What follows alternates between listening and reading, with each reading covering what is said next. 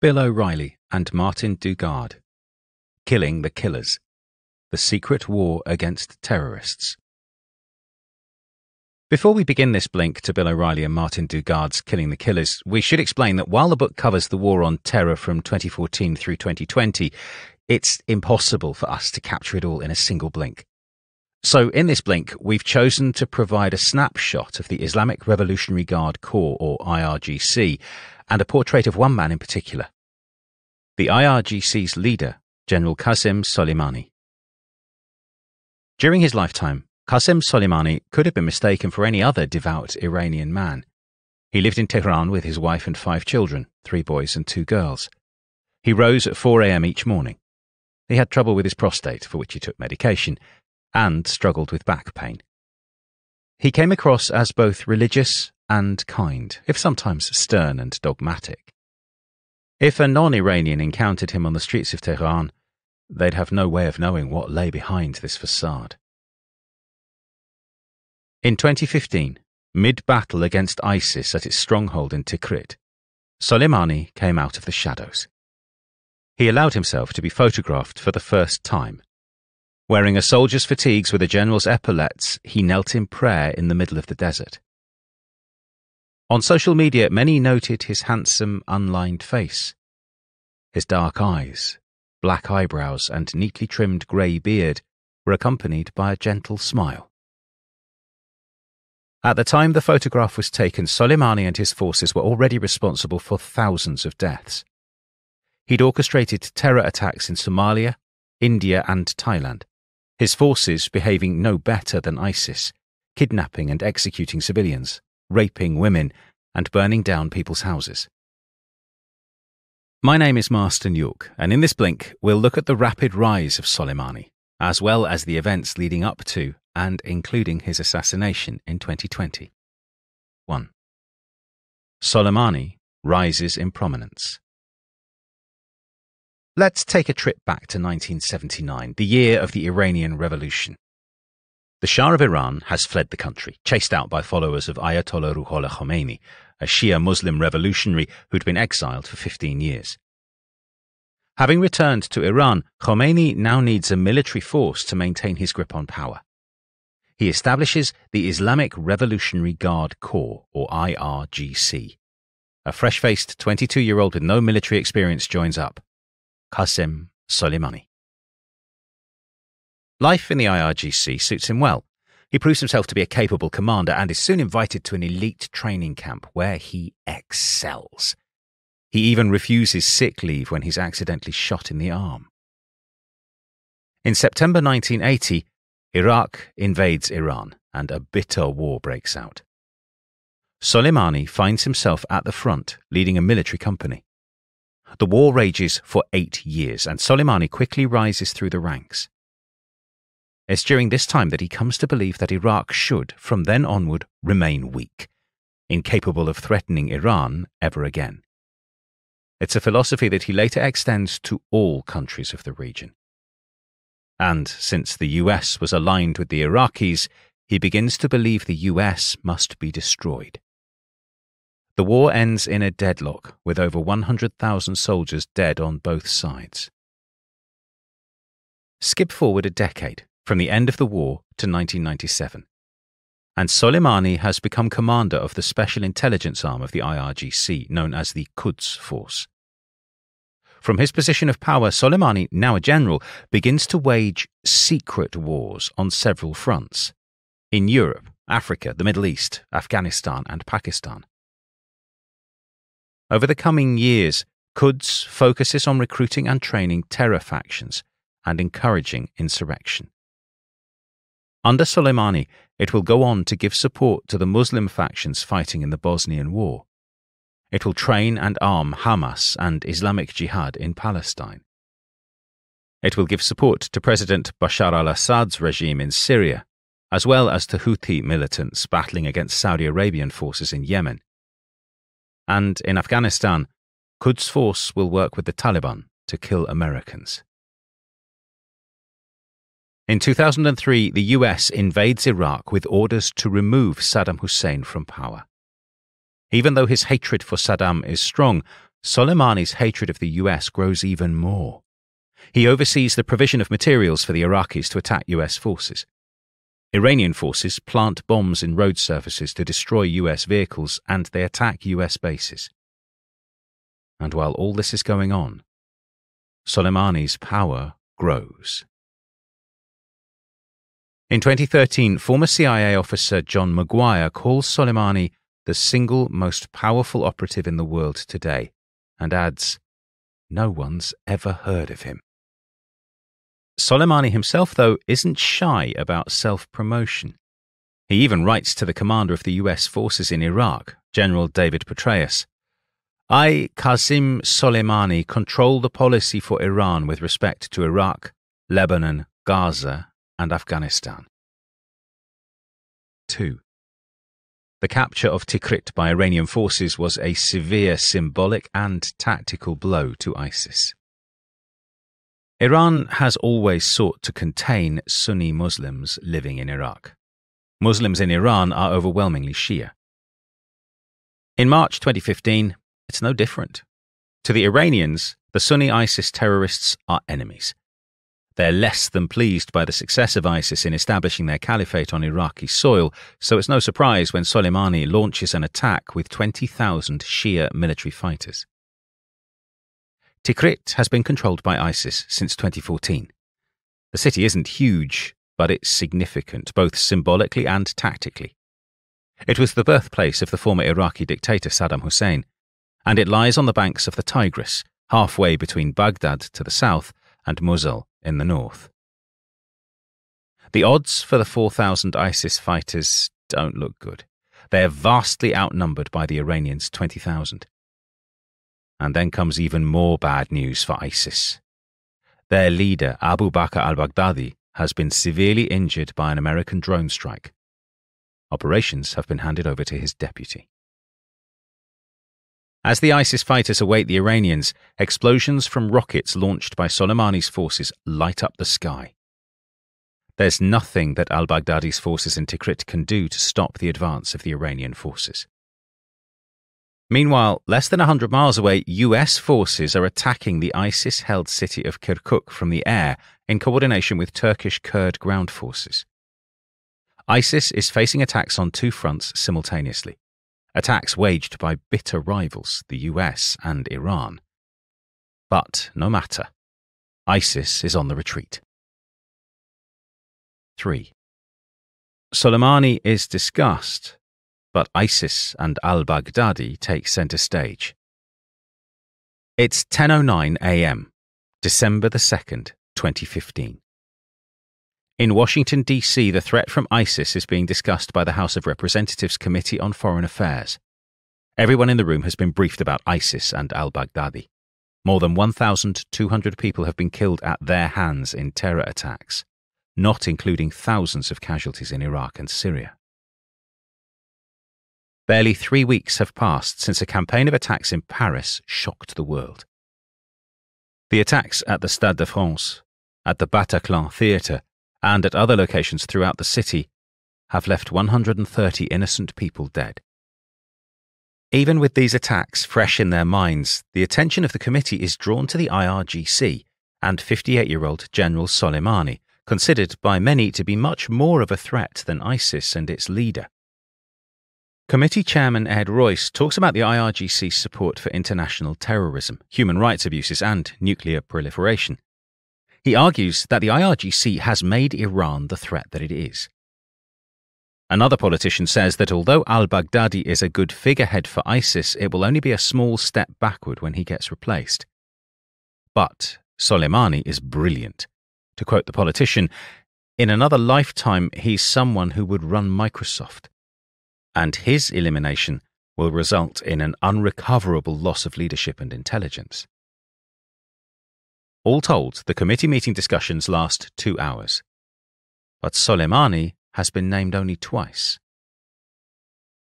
ISIS has been forced out of Tikrit, and Soleimani has disappeared back into the shadows. The retreating al-Baghdadi and ISIS once again take centre stage as that very afternoon a Pakistani couple, inspired by ISIS, attack a local health department building in San Bernardino, California, leaving 14 Americans dead. 4. A letter from Pompeo to Soleimani goes unread, but the message is clear. In November 2017, Soleimani is writing to Iran's supreme leader, Ayatollah Sayyid al-Khamenei, to confirm his strategic victory over ISIS in Syria. It's not only a strategic victory, but also revenge for a humiliating attack by ISIS in the heart of the Iranian capital, Tehran. 5 months ago, a surprise attack by 7 ISIS fighters resulted in 17 deaths and 43 injuries, the first such attack on Iranian soil. Now, the citadel at Abu Kamal, the last ISIS stronghold in Syria, has been captured. Photos of Soleimani commanding his troops, calm, professional and surrounded by bodyguards, are omnipresent in the media. His letter talks about ISIS youth blowing themselves up in suicide attacks in the name of Islam. But then he pivots and directs his energy towards Iran's greatest enemy, the United States. He claims that all of these crimes were plotted and carried out by the leaders and organizations tied to the US. 7,000 miles away, Mike Pompeo, director of the US Central Intelligence Agency, has been following the situation closely.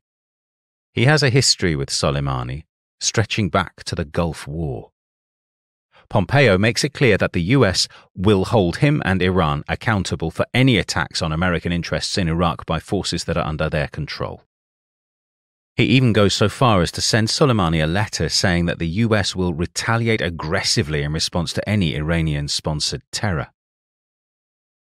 Soleimani does not accept or read the letter, but the message has been received. The US is clearly at war with Soleimani. And so too is al-Baghdadi, who has disappeared as Soleimani closes in. He plots to kill Soleimani. President Trump plans to eliminate both. Death orders are issued against them. Under Trump, all, and that means all, terror threats must be eliminated. 5. Death comes to the leaders of ISIS. It's 9:15 p.m. on January the 30th, 2018. In Washington, President Trump is making his first State of the Union address. He has much to talk about. But around 40 minutes in, his attention switches to the war on terror. A year ago, he promised the development of a new plan to defeat ISIS, and his aggressive posture has been working. In fact, ISIS has already lost 95% of its territory. But in spite of that, attacks on American targets haven't stopped. 2 weeks after the address, 55-year-old Ismail al-Etawi, al-Baghdadi's top lieutenant, responsible for stonings, beheadings and throwing people from rooftops, is arrested in Turkey. The Turks extract information, including details of al-Baghdadi's secret homes and movements in Syria, which they promptly pass to Iraqi authorities and the CIA. Using al-Etawi's revelations and his cell phone, the CIA sets a trap. 4 top ISIS leaders reply to text messages from al-Etawi's phone and arrange to meet at a safe location in Iraq. They're quickly taken into custody. None of them, nor al-Etawi, are ever seen in public again. In fact, their fate has never been revealed. The leadership of ISIS has suffered a severe blow. In spite of all his attempts to remain hidden, al-Baghdadi's whereabouts are finally discovered through 2 strokes of luck. First, one of his many wives and a courier acting as her bodyguard are arrested. They reveal that al-Baghdadi is living in a hilltop compound at Barisha. Then, an Arab whose identity remains secret betrays al-Baghdadi and provides the CIA with inside knowledge of the compound arrangement. The scene is set. October the 27th, 2019, 1:10 a.m. Night stalkers, some of the US Army's best aviators, are closing in on al-Baghdadi's compound in Black Hawks and Chinooks. They're spotted and come under fire. Nobody is hurt. They respond by firing machine guns from the Black Hawks. The ISIS targets are neutralized. The Black Hawks land outside the compound, and a 10-man Delta Force team jumps out and spreads out. They blast holes in the compound wall and prepare to enter the buildings. It's only 10 minutes after landing that a soldier calls out in Arabic requesting the surrender of al-Baghdadi. Women and children appear. They are quickly searched and taken to a waiting helicopter. They inform the soldiers that at least 4 ISIS fighters are in the compound along with al-Baghdadi and 2 of his children. The Arab who betrayed al-Baghdadi is inside al-Baghdadi's residence and makes himself known to the approaching soldiers. They go from room to room quickly. 4 women, 2 of whom are married to al-Baghdadi, are found wearing suicide vests. One reaches to detonate her vest. Without hesitation, all 4 are shot in the head. Elsewhere, 2 ISIS fighters are shot dead trying to detonate explosives. Conan, a Belgian Malinois military dog, follows al-Baghdadi down escape tunnels. Al-Baghdadi is trapped. He pulls his 2 young children that are with him to his side. Moments later, he detonates his suicide vest, killing himself and the children instantly. His head remains intact. Later, together with DNA testing, this lets Delta Force know they got their man. The next morning, back in Washington, Trump speaks from the White House. Last night, the United States brought the world's terrorist leader to justice, he proclaims. Abu Bakr al-Baghdadi is dead. The global response is positive. Even Russia applauds the result. But in Iran, Soleimani is less than impressed, and for a while ISIS refuses even to acknowledge that its leader is dead. 6. At the end of 2019, tension between the US and Iran escalates immeasurably. It's 7:20 p.m., December the 27th, 2019. Location, Kirkuk, Iraq. At Camp K1, a joint Iraqi-US military base, dinner has just ended. 5-foot-long Katyusha rockets strike unexpectedly, primarily on the US side of the camp. 4 US service members and 2 Iraqi security personnel are wounded, and an American civilian contractor, Narwes Hamid, is killed. There have already been 11 other rocket incidents since November, but until now nobody has been killed. It's taken as an act of war. US Secretary of State Mike Pompeo reminds the Iranians that attacks orchestrated by them will be answered with a decisive US response. 1 day later, 3,000 miles south of Iraq in Mogadishu, Somalia, Iranian-backed Al-Qaeda terrorists explode a truck bomb at a busy security checkpoint. 90 are dead. 120 are wounded. Pompeo announces that the time has come for that decisive response. The next morning at 11 a.m., US Air Force F-15E Strike Eagles release precision-guided bombs over their pre-selected targets. 3 Iranian ammunition depots in Iraq and 2 in Syria. 25 die in the attacks and 55 are injured. Meanwhile, in Somalia, US jets, in conjunction with the Somali government, target and kill the 4 militants responsible for the bombing in Mogadishu. Iran pledges revenge, a tough response on US forces in Iraq. Pompeo reiterates that the US won't tolerate Iranian actions that put American lives at risk. New Year's Eve. Tension is rising in Baghdad after 3 months of protests against the Iranians by Sunni Muslims. Iranian-backed counter-protesters are already in the mix. And tonight, a third group, mourners of the militiamen killed in the US bombing 2 days ago, join the confrontation. They throw rocks at the US embassy and shout "Death to America." Eventually, they breach the embassy's outer walls, enter storage facilities and ransack files. US Marines train their guns on the crowd from vantage points on top of the embassy building. Trump tweets, "Iran is orchestrating an attack on the US embassy in Iraq. They will be held fully responsible." 1,000 militia members spend the night surrounding the embassy. The Americans are trapped. The Iraqis don't intervene. Eventually, the US Marines fire tear gas and 2 helicopter gunships zoom down to menace the mob, which disperses. As the embassy siege comes to an end, Soleimani makes plans for a new wave of attacks on American troops. He boards a Syrian airliner to take him from Damascus to Baghdad. 7. A severed hand and a distinctive ring are all that remain. It's 12:32 a.m. on January the 3rd, 2020. General Qasem Soleimani is sitting in the front row of an Airbus A320 as it touches down at Baghdad International Airport in Iraq after its 1-hour flight from the Syrian capital. He's accompanied by 2 loyal Quds bodyguards and by 2 high-level Iranian officials. Soleimani trusts each of them implicitly. They disembark and are met by Abu Mahdi al-Muhandis, founder of the Kataib Hezbollah militia. They drive away together in 2 SUVs. Soleimani believes he's completely safe, but at that moment the 2 cars are being followed from 20,000 feet by at least 2 MQ-9 Reaper drones.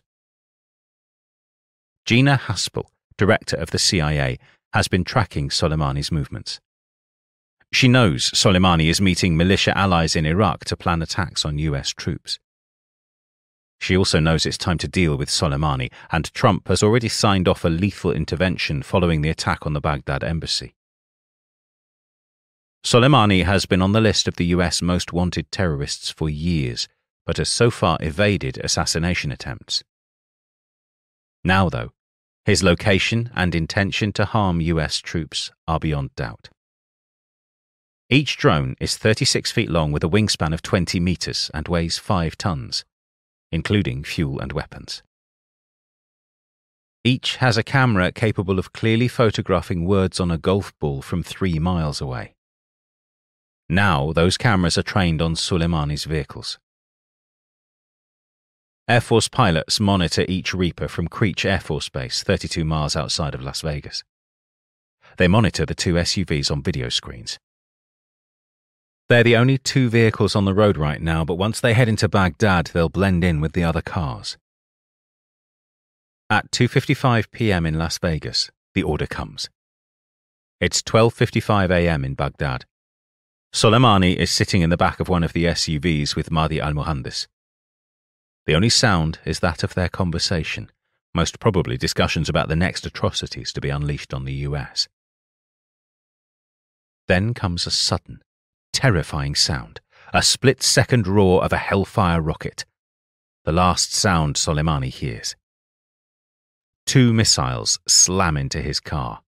A third and fourth slam into the second car. The vehicles are obliterated.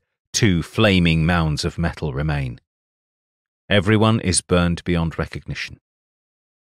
But somehow the severed hand of Soleimani has been thrown clear and can be seen on the road shoulder, identifiable by his distinctive silver and red ring. Epilogue. A mass killer was dead. The Iranians protested, but their protest was muted. Demonstrations around the world soon turned to anger and disgust. At the US. It wasn't long before Trump and the US were being portrayed as the villains. News channels in the US aired programs where commentators gave differing viewpoints. Would it have been less dangerous to keep Soleimani alive? Did the benefits outweigh the risks? Trump gave an address in which he claimed to have carried out a preemptive strike before more attacks on Americans could take place. He praised the flawless strike and said Soleimani had been planning a very major attack and we got him. In Iran, a mob chanted "Death to America" and US flags were burned. Iran promised to strike back at a time and place of its choosing. The US should expect anything. #World War III began to trend on Twitter. The world began to take sides. Russia condemned the assassination, while Israel and Saudi Arabia supported it. The UN said the attack was a violation of its charter, and the whole world waited for Iranian revenge. Hours after Soleimani's funeral, the wait was over. Half an hour after midnight, a US airbase in Iraq was the target of Iranian missiles designed to fragment into shrapnel on hitting their target, causing maximum casualties. But when the dust cleared, not a single US soldier had been killed. President Trump tweeted, "All is well." Everyone in Iran was tense, expecting further retaliation. An incompetent commander saw a strange image on the radar and believed it to be an incoming cruise missile. It wasn't. It was a Ukrainian passenger jet travelling to Kyiv. Just 3 minutes after taking off from Tehran airport, it was blasted from the sky, killing the 176 passengers and crew. Although at first the Iranians denied involvement, they claimed there was a fire in one of the engines. Eventually, they admitted to human error. General Qasem Soleimani had, effectively, claimed his last victims. Thank you for listening to our blink to Killing the Killers by Bill O'Reilly and Martin Dugard. If you have any feedback, please leave a rating. We always love to hear what you think. Again, thanks for listening, and we'll see you in the next blink.